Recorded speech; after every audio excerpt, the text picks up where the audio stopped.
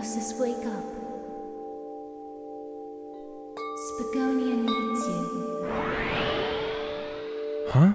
What? How long have I been asleep for? 9 months? What happened when I was gone? Did they get rid of Corona? Have I reached 1 million subs? Do I have a girlfriend? No, there's just bugs and weeds everywhere. Oh.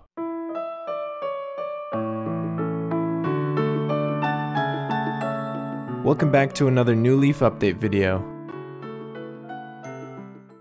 Waking up after a whole pregnancy's worth of time, I thought I would revisit my New Leaf town, Spagonia. I have to say, coming back feels great. New Horizons wasn't exactly my cup of tea, and I know many of you have been wanting this. Right off the bat, I went to devour the souls of the infidel roaches that roamed my home while I was in Dreamland. And oh my gosh!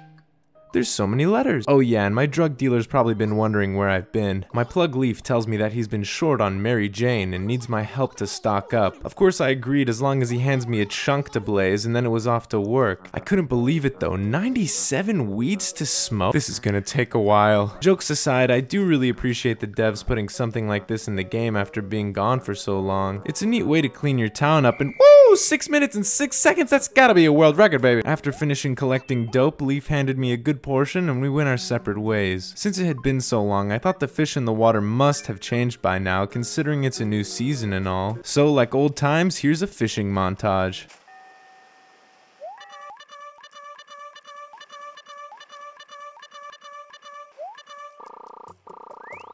Later, when I visited the plaza, that's where I locked eyes again with a big titty goth girl. It was so romantic, almost like seeing each other again for the first time.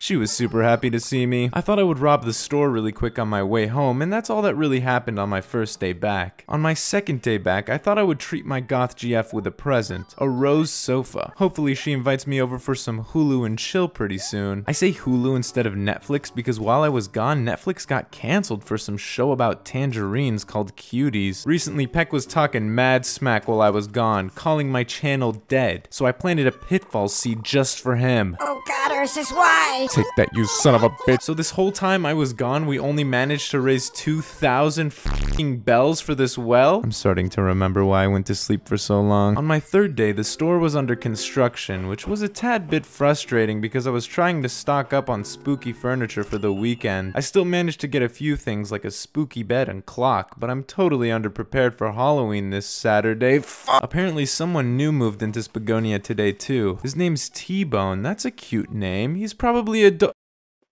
Hurry, burn it all down. I realized I never went into Shampoodle since it was built, and my head was screaming for a haircut. So after sitting down and flirting with this dilf, I decided on getting a me face. Those things were awesome back in City Folk, so I just wanted a meme. But I had no me's aside this one named Martin? Who the fuck is Martin? Guess we'll just have to find out. Oh my gosh!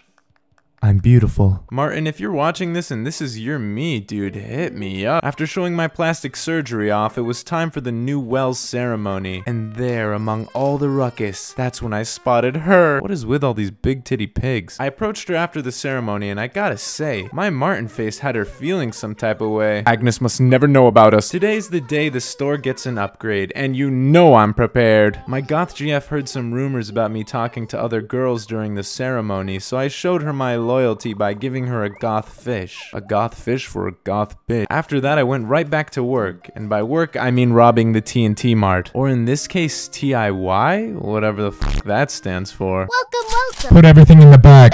The store upgrade was barely that much bigger. I honestly thought there would be a second floor or something. So this was a bit underwhelming for sure. I gotta say though, the store's music is jammin'. Just listen to it.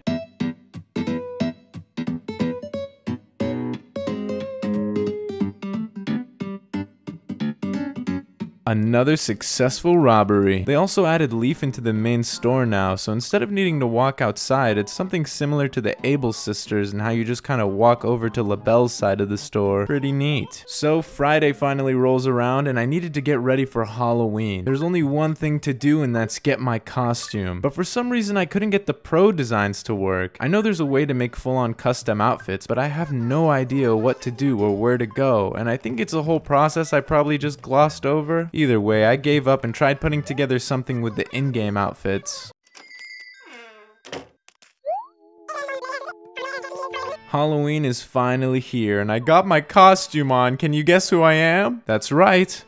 I'm Sans. So the way that Halloween works in New Leaf is you gotta walk around and find Jack. He's the god of Halloween, and he gives you either a mask or spooky furniture in exchange for candy. But if you didn't stock up on candy during the month, don't even trip, dog. You can challenge the other villagers who all look the same to some mini games where they give you candy for winning. However, if you lose those mini games, shit gets real fast. I tied in rock paper scissors with Goose for like an hour straight, like what the f, only to end up losing, and he ruined my Sans costume. From the games that I've seen, there's only 3. You either play charades and guess what the villager is trying to communicate for candy, rock paper scissors, which has a really cute animation, and the last game called Made You Look, which is basically just rock paper scissors, but you just need to look in the same direction as the villager. 2 out of the 3 games are legit just chance games, but the punishments aren't that bad. Sometimes they'll change the stuff in your inventory to garbage, and honestly that's kind of f***ed up. There's also a chance to go inside the villagers' homes, and you can scare them just from wearing a spooky mask. I put on this mummy mask and scared the bejeebus out of T-Bone, and he gave me a lollipop to get the f*** out. If you trade a lollipop instead of candy to Jack, he gives you an extra special furniture item. So after I collected all my goodies, I went home and decorated my house for Halloween. Yeah, it's nothing too crazy, but I got this cool crystal ball that shows you your future.